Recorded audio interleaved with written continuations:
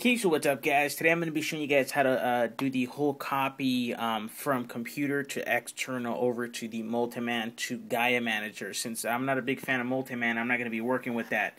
And I don't suggest you guys work with Multiman, but if you are a Multiman user, then hey, go for it. But I'm going to stick with Gaia. So today I'm going to be showing you guys how to do that. So first things first is I went ahead and I saved time, about 40 minutes, and I copied the 25 gigabyte Killzone 3 over to my external hard drive, which is right there, which I'll go ahead and plug in to my PS3 in a second. But I basically went from computer, I copied it over to the external without a problem. It is a 4 gigabyte file, so it does give me an error if I was on FAT32. Since we're on NTFS, we don't have that problem anymore. So the next thing you want to do is go ahead and on your PS3, go ahead and launch Multiman and launch the NTFS driver by pressing Start and Triangle. Now, if you do it right, you're going to get that PFS drive. Now, I have my flash drive connected, so I'm going to go ahead and remove that now.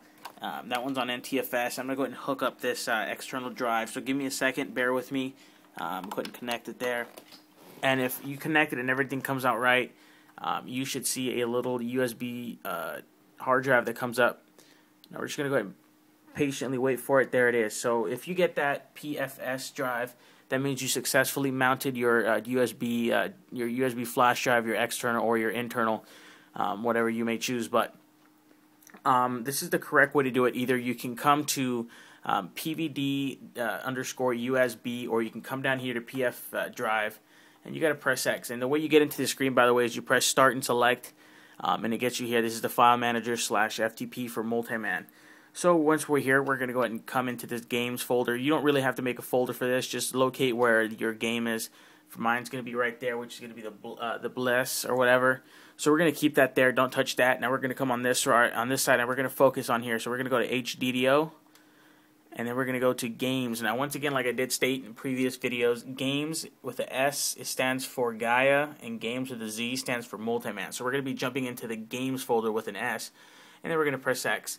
Now, what you're going to do to copy and how to do this, it's not like the old ways where you just press circle. For this, you have to do it from the file manager over, so it's kind of like a bridge that you have to make. So you're going to press circle on it, you're going to highlight, and it's going to ask you, are you sure you want to copy the game from here to there? So the source and the destination, you want to go ahead and hit yes. Do not disconnect it. Don't think it froze. If you push buttons and it's not working for you, don't worry about it. Don't worry about it, just don't touch it.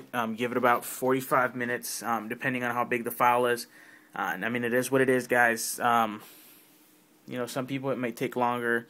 You don't want to restart your PS3 because you could completely fuck it up. You know, you could brick it, you can corrupt the data, you can do a bunch of shit by doing that. So just bear with it. And Multiman isn't 100%. It's going to freeze on you sometimes when you enable the NTFS driver. So just bear with it. Make sure you got your codes right. Your digits and all that shit set up. So I mean, if you want the best result out of Multiman, just make sure you got the codes. You will encounter freezing once in a while. Gaia isn't perfect either, but you just gotta let it do. So there you guys go. There you guys have proof that now it's copying from there to there. Now it's gonna take a very long time. You guys can see how many megabytes that is, 25 gigabytes. So it's gonna take a long time. So I'm not gonna make a video for 45 minutes, and it is what it is. So go, and I hope you guys enjoy that. Now, I did test this out on a PS3 Slim and on my PS3 Fat, both of them. So, yeah. All right, guys. Peace.